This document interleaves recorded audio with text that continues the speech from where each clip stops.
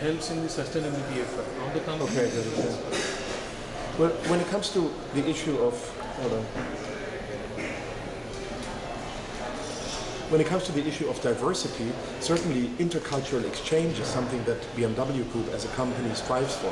At the same time, even at the Munich headquarters, you have dozens of nations, nationalities working together side by side, hand in hand. So it's clear that for a company that positions itself internationally, diversity is a major issue, but also something that you're confronted with each and every day.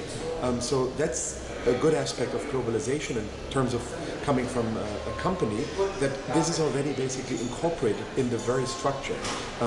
When it comes to cultural engagement, of course it is key that we pay attention to what is going on in the various regions that we do business in.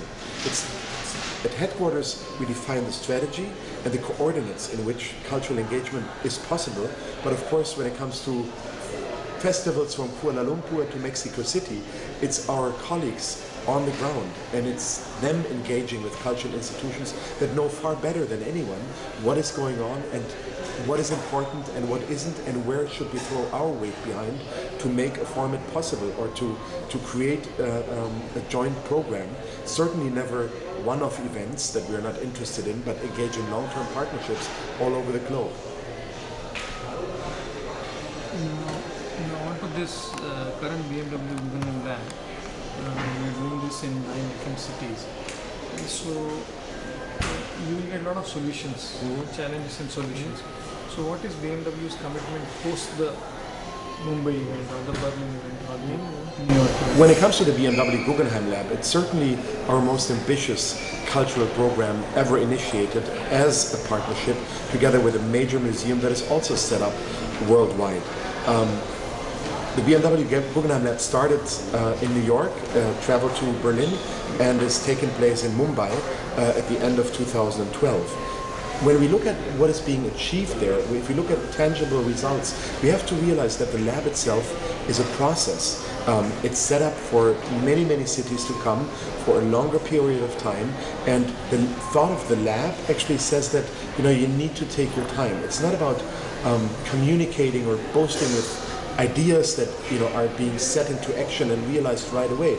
It's a multidisciplinary platform that offers an open-ended dialogue among specialists and among those that are just interested in the programming and want to participate. It's certainly about engagement and about empowerment. It's not about just coming and listening, but it's about participating. And there are many ideas that have come out of the lab. The Guggenheim curators have come up with a glossary of 100 ideas for urban living, of which electromobility is only one aspect. And there are so many others when it comes to improving our lives in the city and tackling the challenges that lie ahead for all of us together. We take a holistic approach here, which I think is crucial, that we don't only look at it from one angle on the side of engineering, design or architecture, but that we bring all of these aspects together with a great program where those that know the most in their field are in charge of creating a cost-free format and programming that really engages the people on the site. What is crucial is that it's not only about the lab itself and its physical realization, but that there are hundreds of thousands of visitors online who participate actively in games, in initiatives, in ideas, and try to come up with the right solution. So the lab itself as a physical space is one thing, but the international the international impact is multiplied by online devices and social networking.